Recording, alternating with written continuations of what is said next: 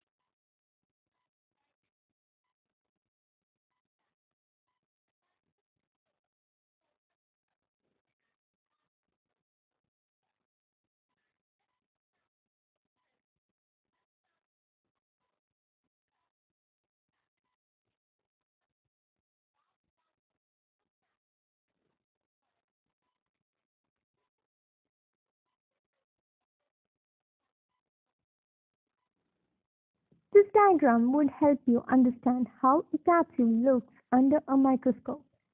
So, a background is present and this background will be stained and a bacteria too will be stained. So, a colorless capsule would be easily identified. Now, we will discuss about antimony stain. So, in this method, we use a primary stain and this primary stain is crystal violet. So what does this crystal violet do? It goes and stains the cell. It gives the cell a purple color. In this method, there is no modern used. So a primary stain step is over and next is the decolorizing step. So In this method, a decolorizing as well as a counter stain is single solution. That is, a single solution can function as a counter stain as well as a decolorizing agent. So it performs a dual function, and this solution is copper sulfate solution. That is 20% of copper sulfate solution. So what it does is that it decolorizes the capsule and it counterstains the capsule with a faint blue color. So now the capsule is blue in color, that is a faint blue in color, whereas the bacterial cell is purple in color. So now we will discuss the materials and reagents required for capsule staining. First of all, we require a test bacteria, that is a 36 to 48 hours culture. So this culture of capsulated bacteria, for example, if we are taking a Klebsiella pneumoniae, we grow it in a slant of EMB agar. So if an alternative method we take is that we grow a Klebsiella in milk-based media. That is, in growing these Klebsiella pneumoniae in milk-based media, we can increase the capsule size. So it is easier to visualize. So an alternative method is usually done, that is, we grow it in milk-based medium.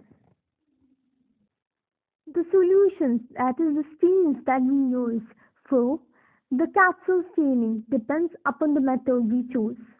The stains are crystal violet, India ink, nigrosin, copper sulfate, basic carbonyl fusion stain, methylene blue, etc.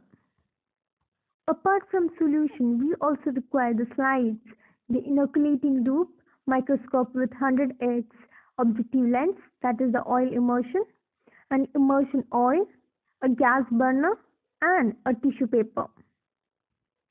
So now we will discuss the capsule stain procedure. First, we will discuss about the India ink method. And in this method, we take a single drop of India ink on a clean microscope slide. By using a flame loop, we remove some Klebsiella pneumoniae from the slant or the plate and mix it with the India ink. Allow the film to air dry, and this may take 5 to 7 minutes, and after this, allow the slide to flood with crystal violet and keep it for 1 minute. After it, rinse gently. Now let the slide dry for few minutes, and after it, observe the slide under a oil immersion. Now let us discuss the result of the India ink method. The bacteria appear purple in color, and this is due to the crystal violet, whereas the background takes up the color of India ink, that is, the background appears dark in color. The capsule appears colorless, and hence the capsule can be easily differentiated from the background and the colored bacteria. This is a microscopic view of India ink preparation, and this shows that the capsule is transparent, whereas the bacterial cell is purple in color and the background is bluish in color. So the bacterial cell is purple, the background is bluish. So the capsule can be easily identified since it is colorless. Now we will discuss the next method of capsule staining, which is the Anthony's staining method. And in this method, a clean slide is being taken, and to the clean slide, a drop of crystal violet is added. Using a flame loop and sterile techniques, take a loop full of bacteria, that is Klebsiella pneumoniae for example, and this is spread over the stain. That is, the stain is mixed with the bacterium. Allow the film to air dry and this may take 5 to 7 minutes. After which, allow the slide to rinse with 20% of copper sulfate solution and do not rinse with water since water may remove the capsule. Let the slide air dry and do not blow the slide. After the slide is air dried, observe the slide under a oil immersion. Now let us discuss the result. The bacterial cell is purple in color, whereas the capsule is halo, that is a faint blue color halo. And the background is transparent. So the background is transparent, the capsule is faint blue, and the bacterial cell is purple in color. So this is the microscopic view of Antony's capsule stain, that is preparation showing the purple bacterial cell and the light blue capsule. So the capsule is light blue and the bacterial cell is purple. The background is transparent here.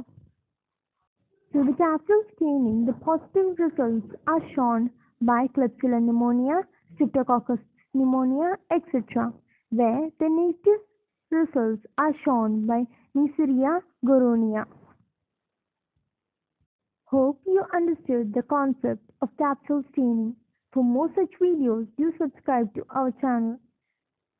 If you like the video, please like as well as share with your friends.